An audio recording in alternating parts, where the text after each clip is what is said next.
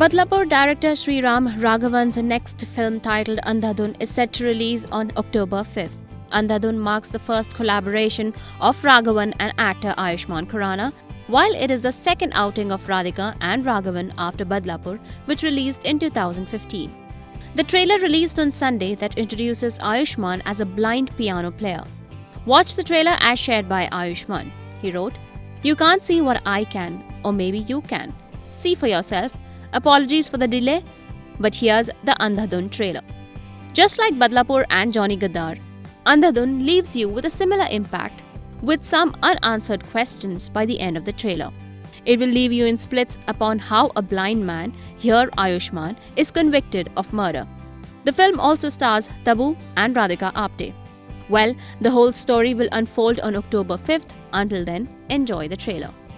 IANS report.